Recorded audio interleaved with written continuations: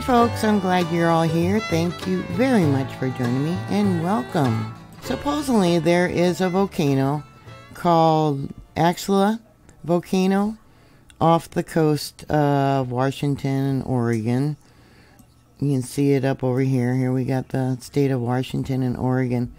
There's been an increase in activity, and they're predicting that it may erupt within the next couple of weeks.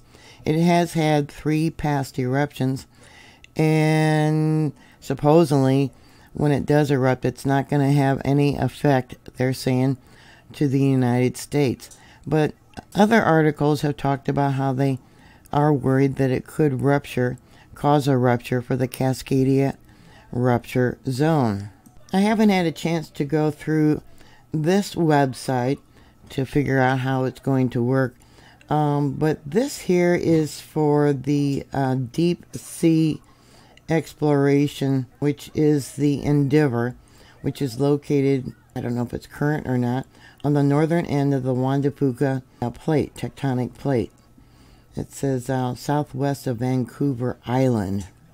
They're saying that back on October 6th, I believe, they recorded over 200 small micro earthquakes in this location, and that was per hour. They also evidently, I'm not sure on the time frame, put in a cable array was installed and instruments were deployed in that location. And once it was turned on, they were able to record over thousands of earthquakes every day. Like I said, they were saying there was over 200 per hour. What was interesting, many of you that may follow me, I talked about tidal surges, the effects of the moon, with different volcanoes, and showing how it causes the eruption of them. And they start having an increase during these tidal triggering events.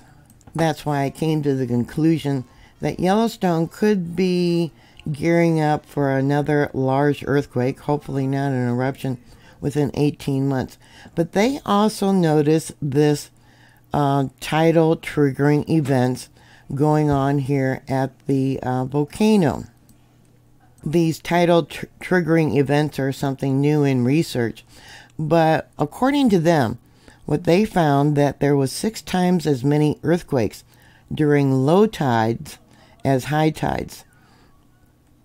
I haven't been able to find the actual data showing the earthquakes. They do have hydrophones down there also. I'll give you a link to this website. It will be down below this video in the more information box. Here it says Endeavour site records the highest level of earthquake activity in 20 years.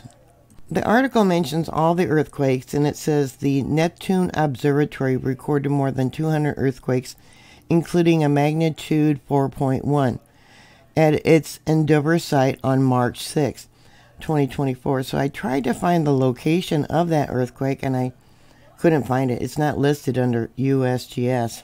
There was a magnitude 4.5 posted on the 6th of this month.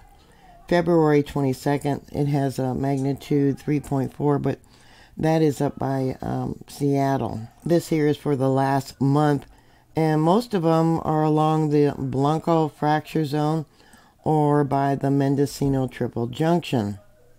Now they're saying that the spike of earthquake activity at the Endeavour segment of the Juan de Fuca Ridge could be a sign of impending magma rupture, a natural phenomenon that can form new ocean floor, according to Bill Cross, a maritime seismologist at the University of Washington. The last known rupture in this area was back in 2005. Depending on the size of the eruption, you should have an evacuation plan for a tsunami alert. Yeah, you might get pumice along the coastal shores, depending on the size of the eruption. I haven't been able to find any new data about what's going on. I'm going to do that one website, try and find some new update data. Let's see. This is probably all the location. Oh, we got, let's see here. They're testing the gases and the fluids. I don't know if this is the same area where they had the gases coming up. I'll have to look into that too. But thought I'd give you an update about this. Yeah, what are your thoughts?